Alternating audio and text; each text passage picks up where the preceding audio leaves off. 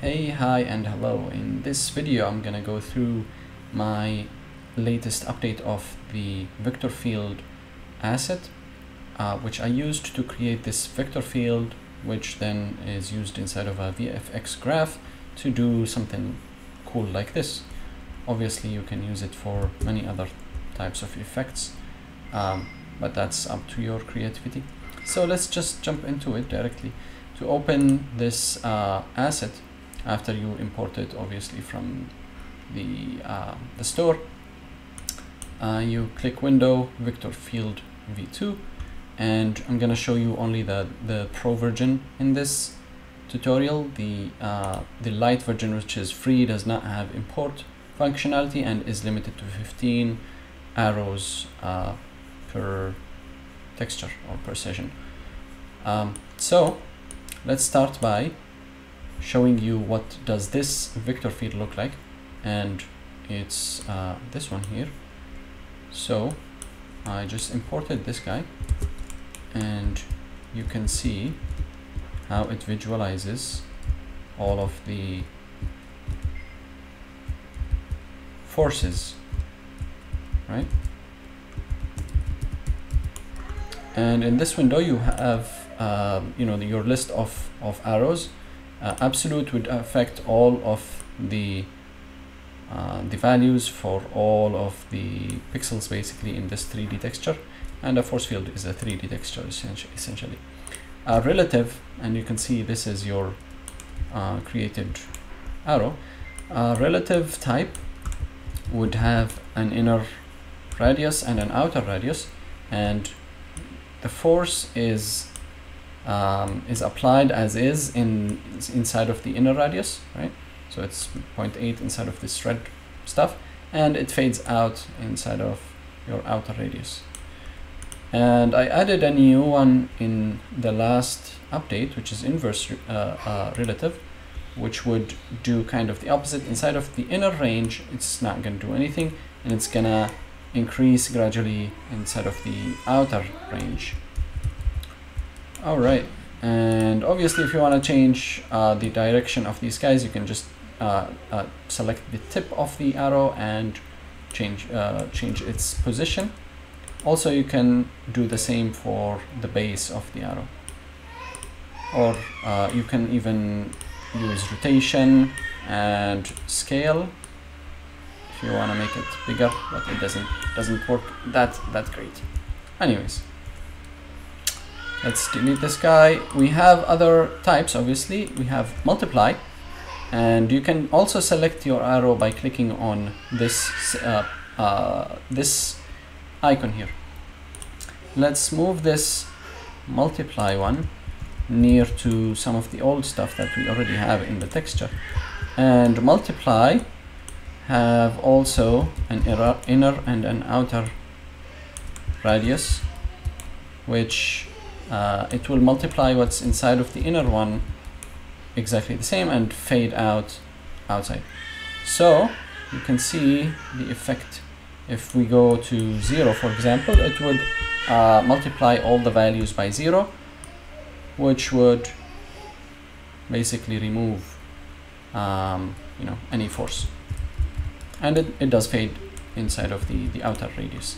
A cool thing that I can enable right now is that if you click on this real-time checkbox and you have this real-time texture, it's created automatically.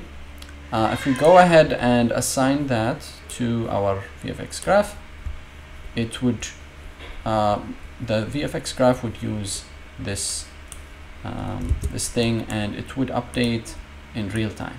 So you can see how this affects the force field in real time.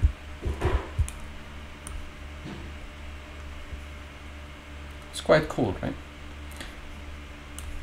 And the last one is the suck mode, which creates a suction, and we have to put this to like 1 or something like that, which would create a field that goes inwards towards the center of this arrow basically. And then you can also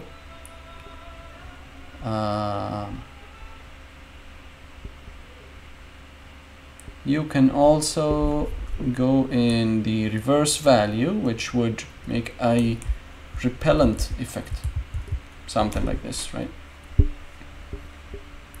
And what else? Yeah, that's it for these the types. You can duplicate arrows by doing Ctrl Shift and D. This would duplicate it. And if you hold Ctrl, you can choose multiple arrows. Also, if you click on the first one and hold Shift and click on the last one, it will choose everything in between. And as long as things are selected, if you change something in one of them, it's going to change in all of them, even the mode. And obviously, to delete stuff, you can select multiple and hit the minus button, which would delete. Now, a new feature that I added was to export these arrows into a JSON file, which works like this. You just export it into some JSON file, and say we delete these or whatever, we go to another texture or whatever, you can import these arrows and they are going to be here. And lastly is that I added these two fields here. The first one is, do you want your output value inside of the texture to be signed or unsigned? Signed is basically between a negative and a positive value, and unsigned is only a positive value, which then the VFX graph would convert into a minus and or negative and positive. And the particle system force field component can take a force field, but it has to be signed. It doesn't work on unsigned ones. And so signed ones have a RGBA half and RGBA float. Most of the times you are just going to use half because it takes less space in the disk. Basically, the output, the resulting texture is going to be smaller, and it is 16-bit per channel, and float is going to be double that. So we are working with a signed one, and you just select whatever thing you want, and then you save texture, and you can save your texture, right? The unsigned would break this because our VFX is expecting a signed texture rather than an unsigned. But anyways, this has this 565, which is a bit imprecise because it takes only 5 bits for the R, which maps to the X-axis, and 6 to the green, which is the Y-axis, and 5-bit to the blue, which is the Z-axis. And so you might not find the result for using this as accurate as you want. In most of the cases, you are going to use the RGB 24, which is total of 24 bits, 888 for X, Y, and Z. You can use this for more accuracy, but it's going to take a bit more space from the output texture. Yeah, but that's basically it. So I'm gonna jump to the VFX graph to show you. It's very simple. We have a constant spawn over rate, and here we are setting, I think setting the color here doesn't matter much. We have a random lifetime, and we are setting the position to be inside of a box. Coordinates as our vector field force, which is affecting our particles, right?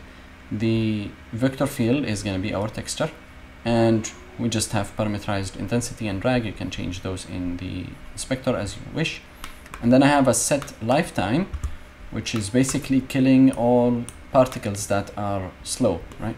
So I'm getting the velocity, I'm getting the length of that, because velocity is vector 3, which gives me just one number, a float, and I'm comparing if it is less than 0.01, then the output of this branch is 0. Otherwise, we're just gonna get our lifetime. So set lifetime to 0 if the velocity is less than 0.01. And the output is, I'm using a quad, additive mode, then the orientation is along the velocity so that the orientation of the particle is towards where it is moving. Set size, set scale Y, so that it's like just a line basically, and add scale on Y, which would this is gonna make the length of the line 0, and then this is gonna add to the length of each particle based on how fast it is moving. And we are doing set color by speed, so the faster it's moving, the different the color of each particle is. And yeah, so that's our particle system. And thank you so much for watching, and make sure to check out these assets. The links are going to be in the description. And have a nice one.